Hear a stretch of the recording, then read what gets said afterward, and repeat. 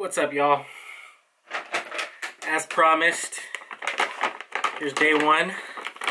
Said I was gonna post every day, so day number one, the most common question I get asked: what protein do you take? What do I buy? Buy this shit. My protein.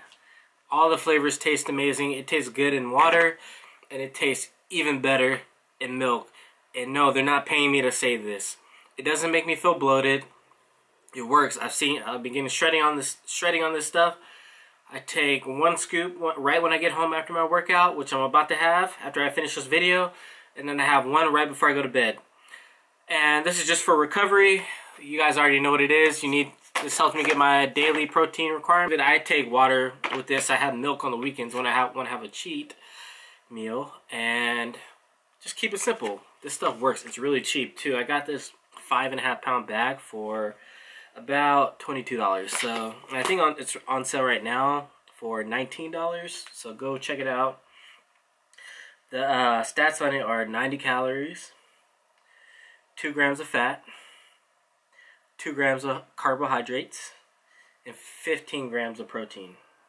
So I take about a scoop of this twice. I try not to overdo it. I know some people like to do like 2 scoops of protein like at a time, but I feel like I get really bloated when that happens, and I feel like, you know, your body isn't made to be taking all this all at once. So I like to spread it out, have 2 scoops in the night, one right when I get home, and then one later on, so I don't feel that bloat. So check it out, try it out. It's pretty bomb, so it is what it is. Let's get it. Day 2 tomorrow. One more thing before I go. I have about 4 of these right after I work out and 4 right before my workout. Some good, clean, fast carbs. Check it out. This is the caramel corn rice cakes, if you can't see that. And yeah, I really like them. It tastes good. It kills my sweet tooth. And each cake is about 50 calories, 5 grams of whole wheat. So check that out too.